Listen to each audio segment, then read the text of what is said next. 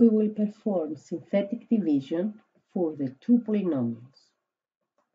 We will consider, first of all, the coefficients of the dividend. 1, 5, 2, and -8. The 0 that we consider is going to be the -4. The divisor is x plus 4. So we take the x plus 4 equals to 0, and we find what the x is equal to. This is the number that we divide right here. So with the synthetic division, first step, we bring down the number 1. We multiply -4 by 1, and we add the result here. 5 plus -4 is 1. Again, we multiply this one by -4, and we add the result here. The result is going to be -2. We multiply -2 by -4, and the result is +8. We add those two, and the result is 0. When the remainder of the synthetic division, or of a division, long division, is equal to 0, then this means that the numerator is divided equally, completely, with the denominator. What does this mean? This simply means that x plus 4 is a factor of the initial polynomial, x to the third plus 5x squared plus 2x. When we have a polynomial that can be evenly divided by a linear factor, and the quotient of that is -2, 1x squared, if we multiply the quotient by the divisor, then the result will be the initial polynomial. So x plus 4 times x squared plus x minus 2 is equal to the polynomial that we started with. So if we take now this polynomial and we try to factor it, then we can further factor the initial polynomial. Let's take the x squared plus x minus 2 and try to factor it. How? We have many methods. We can factor it with the AC method, we can factor it with the quadratic formula, or we can factor it with a long division.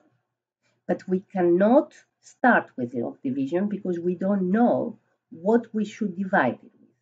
So let's try with the quadratic formula to practice with that. Our polynomial is x squared plus x minus 2. To factor it with the quadratic formula, we set it to equal to 0, and we identify the a, the b, and the c. The a is 1, the b is 1, and the c is -2.